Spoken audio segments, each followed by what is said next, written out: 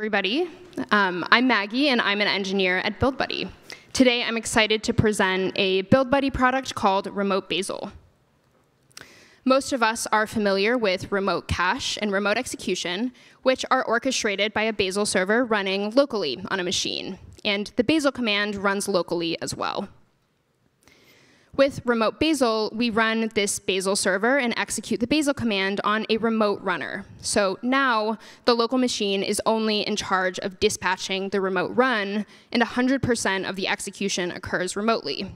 You can think of it as spinning up a VM for the duration of a single Bazel command. This means that technically, you don't even need Bazel installed on your local machine anymore. So at this point, I'm sure some of you are thinking, OK, sounds interesting, but how, and most importantly, why?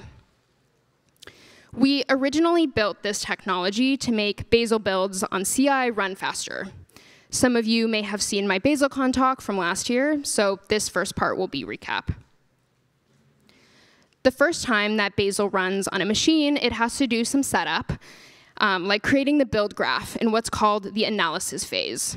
From this sample build, you can see that the analysis phase takes 40% of the total build time. Especially on mostly cached builds, like the type that often happen on CI, analysis can take a large percentage of the total build time. And unfortunately, preserving the work from the analysis phase can be tricky because the build graph is completely in memory.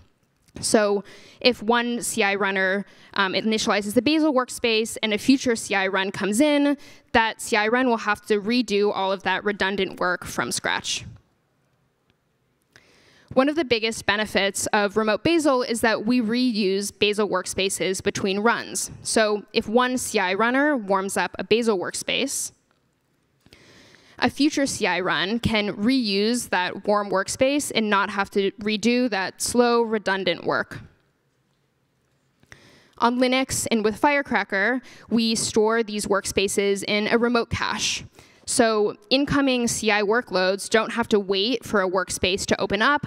We can dynamically spin up a warm workspace and with auto-scaling. Remote Bazel also helps decrease network latency. Bazel's remote APIs make a lot of sequential network requests.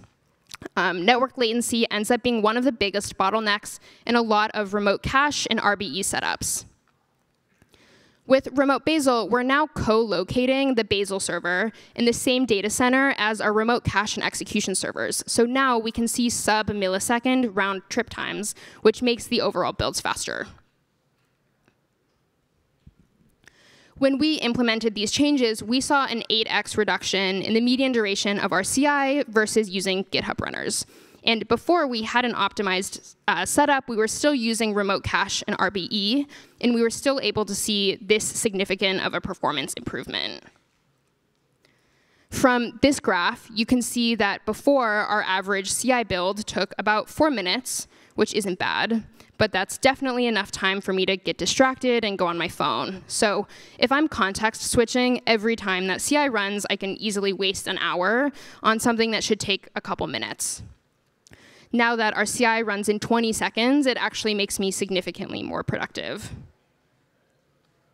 And if you don't trust our self-reported data, we asked one of our customers who reported that now their builds run 6 times faster on CI. So their P50 went down from 10 minutes to 1 minute and 40 seconds. Since last year, one of the biggest improvements is that we wanted to make our CI platform easy to use. You can replace any Bazel build with a BB remote build using our CLI to access Remote Bazel. We understand that a lot of companies have legacy CI workflows that would be challenging or difficult to migrate to a new or different CI platform. So we wanted a drop-in option that you could just plop into your pre-existing workflow and still access the performance benefits of our CI platform. You can also use a curl request. And it's important to call out that our remote runners can run any block of bash code. It doesn't just have to be a Bazel command.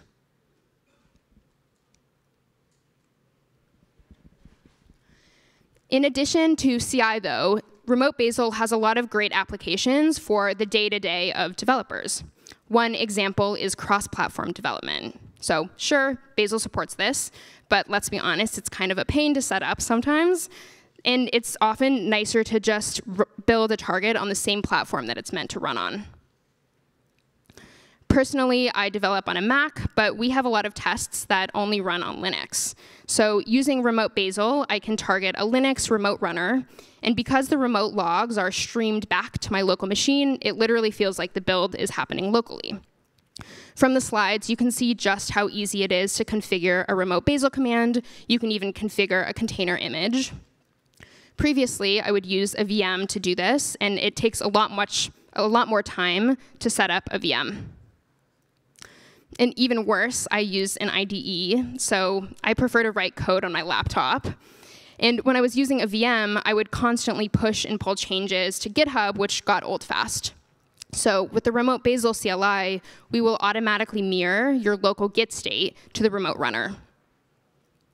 So if you're iterating on code locally and you have a bunch of code changes and you want those changes to reflect in your remote build, you don't have to worry about it because we'll automatically upload any local diffs to the remote workspace. So the workspaces are synced automatically without you having to manually do anything. Remote Bazel is also a good way to access powerful remote runners. Let's say your machine has limited cores or resources or a slow network. With Remote Bazel, you can easily configure access to a far more powerful remote runner. And more examples of sample developer workflows. You can save money versus running a conventional VM that runs 24/7. It's much more efficient to only spin up and pay for a VM for the exact execution duration that you need it. You can use Remote Bazel to debug flaky tests that only fail on CI or a very specific platform, or to ensure a consistent execution environment between multiple developers debugging the same thing. You can use Remote Bazel to run multiple builds in parallel. So for example, I use this when debugging a flaky test. I might dispatch a remote run with runs per test equals 10,000, and then I can switch to working on something else on my machine and not have to worry about the builds conflicting. You could even use Remote Bazel to run a build from your phone using a curl request. So let's say you're on the go and you get a Slack message and you just want to run a quick sample build. That's now possible. And soon, we want to support verified builds. So you may have certain builds that you only want to occur from trusted machines and not developer laptops, like those in your release pipeline. Remote Bazel would be a good way to do that. Now that a web browser can essentially run a Bazel command, this also lets us build a lot of really cool UI features to solve common customer pain points. A common question of Bazel users is, why did this seemingly unrelated target build? So we added a button that runs a Bazel query from the UI so that you can visualize the dependency graph between two targets. Another common question is, what caused cache misses between these two builds? So we added a button that runs a BB explain, which compares the compact execution logs of two builds in order to highlight the root cause of what changed and what it invalidated. Or maybe you have a test invocation and you want to see code coverage. You can now initiate your coverage command directly from the UI. If you're interested in the technical implementation, I recommend my BazelCon talk from last year. I talk about how we use Firecracker and snapshotting to preserve workspaces, and how we use user fault FD and network block devices to capture all disk and memory writes in order to store them in a remote cache. So this lets us clone VMs over the network, making our product very scalable. But that is a very fast overview of a very complicated topic. So if you're interested, I recommend you check out that video, and I included a link on the slides. And as always, we're open core, and all of our code is publicly available on GitHub. To try it out, you can download the BB CLI and run a Remote Bazel build from any public GitHub repo.